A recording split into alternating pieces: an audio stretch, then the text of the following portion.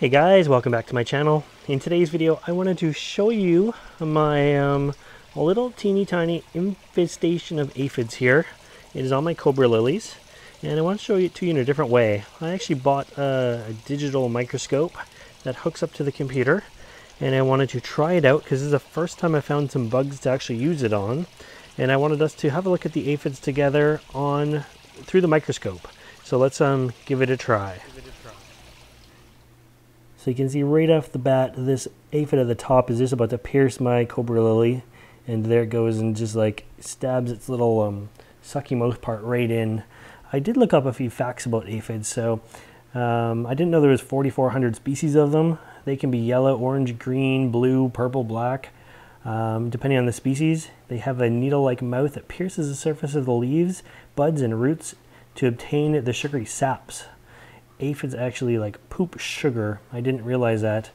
And what else can I tell you about these guys? Females are able to reproduce asexually without males, and the babies are an exact clone of the mother. So anyways, but I just look at, it's just amazing to watch them. Look at that antenna on that guy going, and you can see his like piercing mouth still stuck into the plant. I do try to blow on it a little bit to get them moving, which is what you're seeing right there. And they don't move at all. They're just like locked in place with their little sucker mouth there. That's why they're all moving at once. I was blowing on the camera or on the microscope. Blah. There we go. Well, that was pretty cool. So I really it was really fascinating to see them in such great detail like that. Totally amazing. It's weird to see minute sort of life forms up in a size where everybody can see them. So that's sort of the first, we'll call it under the microscope video I'm going to do.